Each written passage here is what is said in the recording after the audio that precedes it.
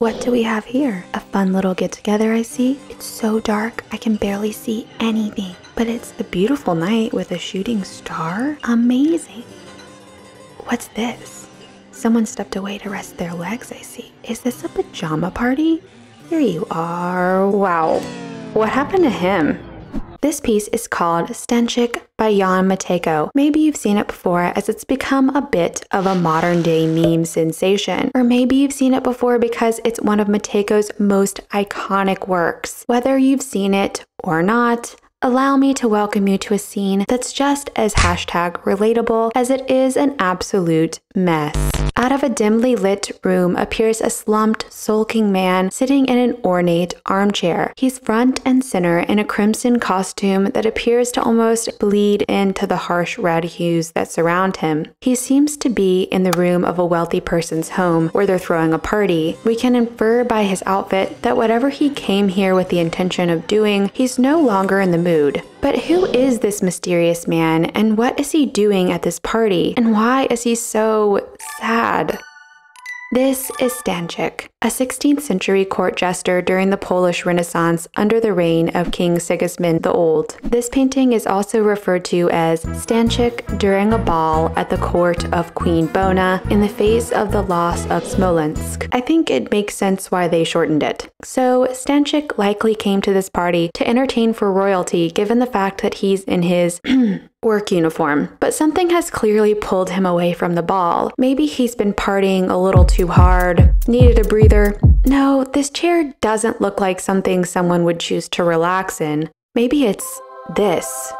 There's a suspicious-looking letter lying on the table next to him. And based on the long-winded title, it's probably announcing the siege of Smolensk by Russia that occurred in 1514. And with this news, we can begin piecing together the string of events that took place prior to the scene before us. One of the elites carelessly leaves the letter on the table for Stańczyk to find. Stańczyk happens to walk in, sees the letter, his eyes quickly scan it, and immediately he realizes the weight of its contents. He then collapses in shock in the chair beneath him, recoiling his legs, wrinkling the rug beneath him. One of his jester accessories, the marat, sits abandoned on the floor beside him, as if he absent-mindedly released it from his grasp upon finding out the shocking news. He looks so small and vulnerable sitting in this room all alone. We begin to understand the frustration in his face when we look over his shoulder at the party in the adjacent room. These are the rulers, the elites, enjoying themselves without a care in the world. For some reason, these people who should feel the greatest responsibility in this moment are simply able to overlook their responsibilities in the name of their own personal pleasure. A luxury Stańczyk clearly doesn't have. The poor jester is left carrying the weight of the nation on his shoulders. Somehow, this guy is the only adult in the room.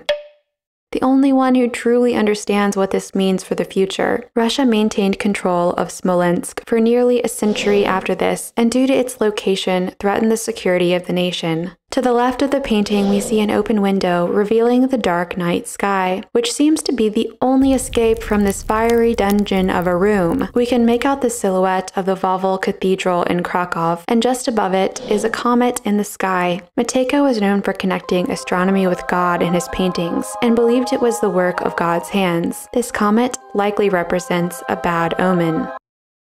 But why would a jester care so much about an event like this? He's there to entertain, after all. This isn't his burden to bear, right? Wrong. Because Stańczyk was so much more than his title suggested. He was a very witty and intelligent man, known for his satire around politics and matters of the nation. It was in this way that he was able to illuminate the hypocrisies he saw occurring in the court, in a way that those in power would actually listen to him. And because he was so insightful, he knew what the loss of Smolensk meant for the future of his beloved land. Now that you know who Stańczyk is, I need to come clean about something. You may need to sit down for this. This isn't actually Stańczyk. Instead, it's the artist Jan Matejko posing as Stańczyk. Because no one truly knows what Stańczyk looks like, so Matejko substituted himself in for the jester. Oh, so Matejko painted himself because he didn't know what the jester looked like, right? Well, not exactly. Matejko was a historical painter by trade, but he was first and foremost a patriot for a nation that was really no longer a nation.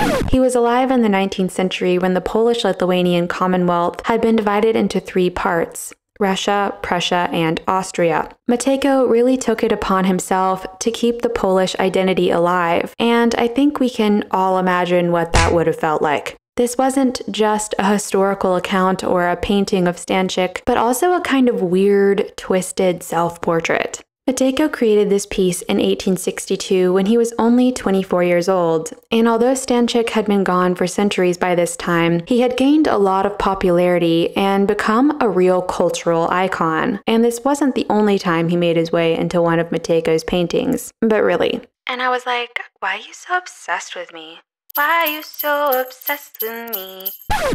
I can't help but think this was a therapeutic painting for Matejko. It's clear that the artist saw a lot of himself in the jester, and it's understandable why. They were both very patriotic, behind-the-scenes actors fighting for the soul of their nation. Since neither of them were elite or royalty, they affected change in the best way they knew how. For Stańczyk, it was through riddles and jokes. For Matejko, it was through paint and canvas. And although who they were and what they did seems very romantic now, I would imagine day to day it felt a lot like this. As I observed and researched this painting, I found myself getting a bit frustrated, and probably not for the reasons you may think. My grievances stemmed almost entirely from this letter. As I mentioned earlier, the full title of this piece is Stańczyk during a ball at the court of Queen Bona in the face of the loss of Smoleńsk. Okay, great. So what? Except the date on the letter reads 1533, but the loss of Smoleńsk took place in 1514. Not only that, Queen Bona took to the throne around 1517, a few years after the loss of Smoleńsk. So maybe it was just a mistake on the artist's part. Except Matejko was a notoriously meticulous history painter. This type of blatant error seems very unlikely. Could he be referring to something entirely different than what the title says? Or maybe these errors are intentional on Matejko's part. This painting was, after all, a departure from his usual style at the time. Before this painting, Matejko used his art simply to document history, whereas with Stańczyk, he sought to express the moral sentiment surrounding the historical event. Could he be trying to make a point that the specific details of the event don't matter as much as the impact of it? But if this was true, then why wouldn't he just use an arbitrary date like 1788 or something random like that? I don't know.